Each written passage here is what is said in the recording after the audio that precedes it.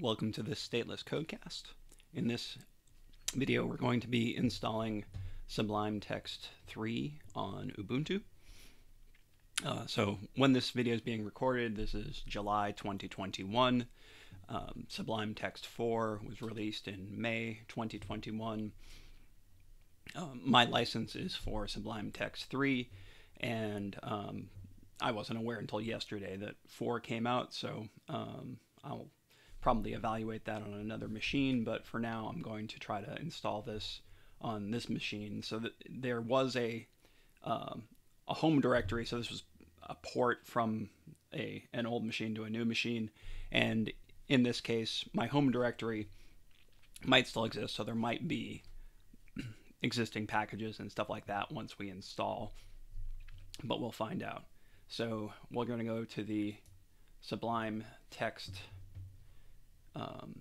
page here. This install for Linux is for the for version 4. So we're going to click on this download button, and you can see here other downloads, Sublime Text 3 and Sublime Text 2. So we're going to click on 3 here, and we're looking for build 3211. So we'll see here there are Linux repos, and we will try that. So we're going to go here, make sure we've got the key.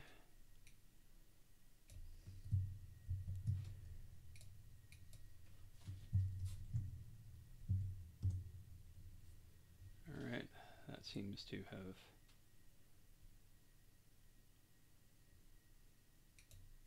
worked, even though with a deprecation warning. I know I can support HTTPS and that, so I'm not going to do that step. So we'll get the stable version here.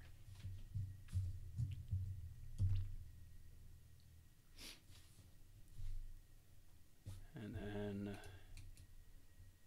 apt update and apt install Sublime Text.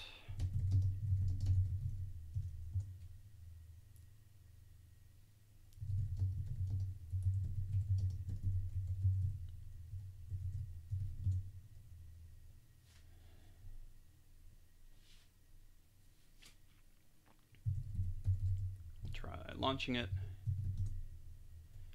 It is not in our path, so for right now we're just going to go opt Sublime Text, actually go there, and then we'll just do /Sublime Text here. So you can see here it says license upgrade required, so it looks like we have build 4113, so we can't do this for version 3 via the repository. So we're going to have to back this out.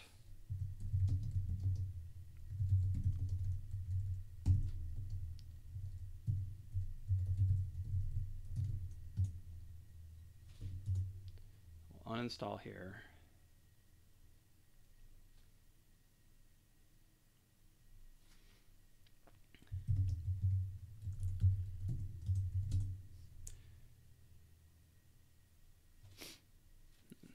In that directory when it got removed, so that's why that error message shows up. So now I'm going to need to download the .deb file here for the version 3 build. We shall keep. Go to our downloads directory.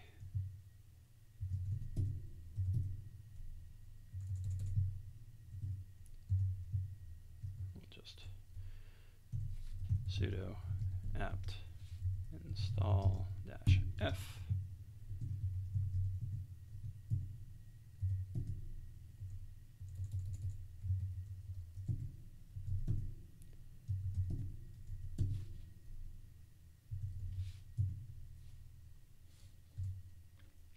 Try it that way.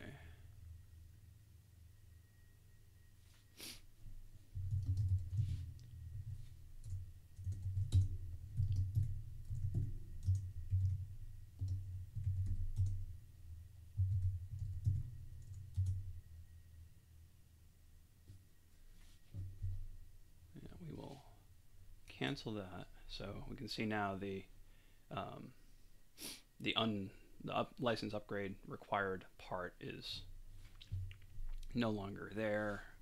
We've got, if I want to go into my video description, so one of the reasons why I love Sublime, for one thing, is the GoTo Anything option here. So I particularly like this for my Dungeons and Dragons work as a dungeon master. I have text files of the spell list, so I can do this Control P or Command P, search for a spell name, and then immediately get the description of it. Another great thing here is the ability to multi-select. So if you're doing kind of text processing that you need to do the same operation on 3,000 lines of input, this is a great way to do that. I use Visual Studio Code in the coding videos that I do, mostly because, again, Sublime Text is a pay for license program. It's got a very generous evaluation period, as in forever, but if you're going to use it long term, you should buy a license for it. So that's kind of what we've got there. And so in these videos I'm using VS Code, but I do love Sublime Text. And I'll go back and use it occasionally, especially in those cases like where I need to do processing on a bunch of different text items here. So the next thing I'm going to do is I'm going to make sure that the opt Sublime Text directory is in my path. So I can do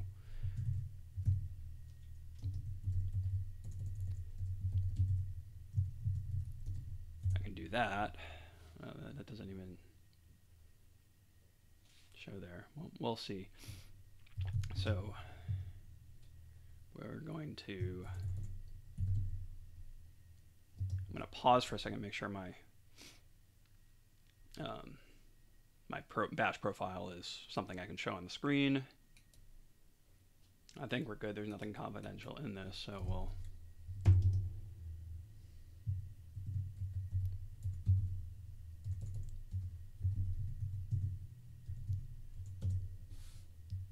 see here so this is just my so I'm sourcing the RVM script, and then this is my my terminal prompt there, so that the full kind of standard Linux prompt with the username and the path and all that stuff isn't there for these videos.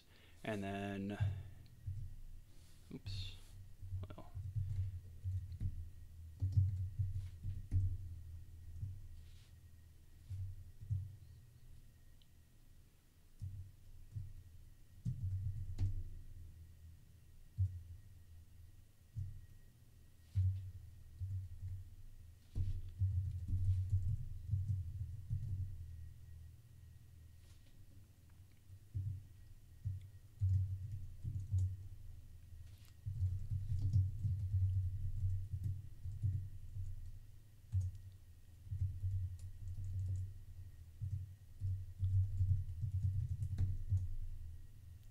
Alright, so that has worked. We've got Sublime Text in our path. So my guess is, let me see with my home directory here.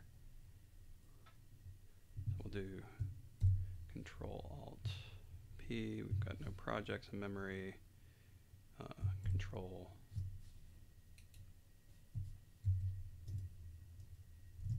Shift Command P. Install package control. So we'll do that.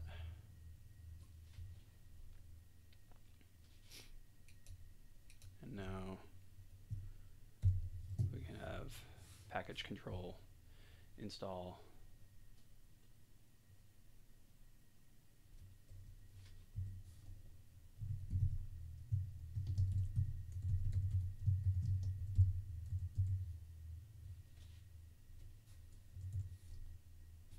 and we can do list packages here, and it looks like we've only got package control itself. So let's say I want to, we'll do, so this is on Linux, Control Shift P to get to this point. We'll install package.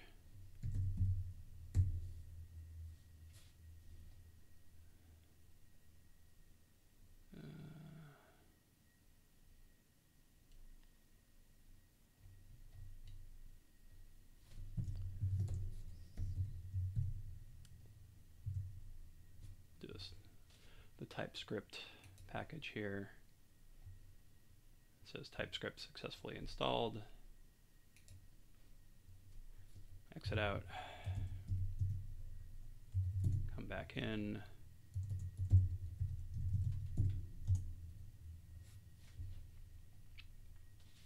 Yeah, that's going to get annoying. All right.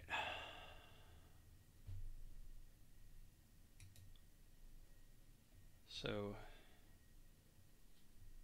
there we have it. If we go now and look at list packages, so we've got TypeScript there. You can go into your settings, set up your user settings and all those items there, which I think you can just do. You've got your preferences settings, settings user, etc. You can, so you've got your kind of default settings here, and then you can go in and, so for example, let's say that I want to, right now it's showing tab size 4. Let's say I want to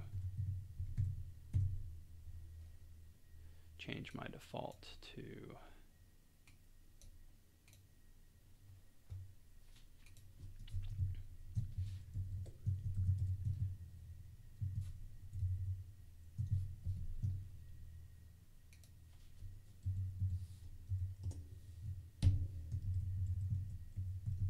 change my tab default size to 2, translate tabs to spaces true, and then let's say I want to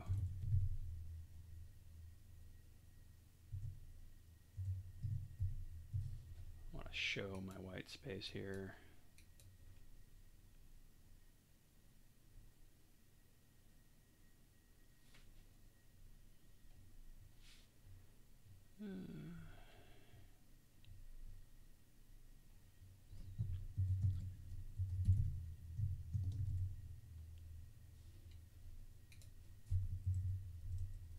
I do want to show line endings. Well, at least we'll stop there. This is enough for demonstrating the video. And then we can see the line endings are now showing. Spaces 2 is the option there. Save it again.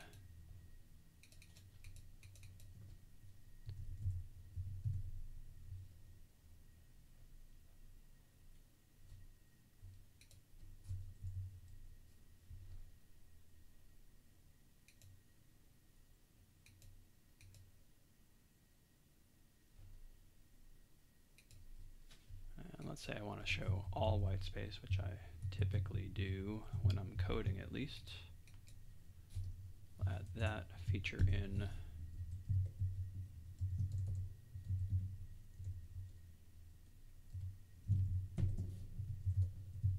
Save it. Now we can see that we've got a combination of tabs and spaces here, which is always good to know when you're doing this. So you can, on this now, convert indentation to spaces. And you can see it's now converted to spaces.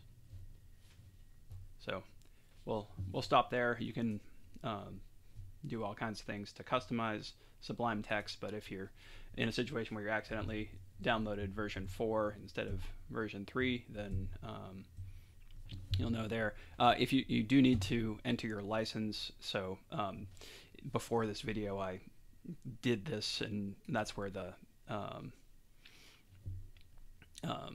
thing came up. So you can I could click remove a license here and then come back and go to help and do add license, and then you can paste in your license, and the either the unregistered or the license upgrade thing will show up depending on what version you've got, or it will go away if you've got the right version for the right copy of Sublime Text. Thanks for watching this stateless Codecast. Be sure to like, comment, subscribe, and spread the word. You can follow us on social media at @statelesscode. Until next time, keep coding and don't aggress against peaceful people or vote for others to do so on your behalf.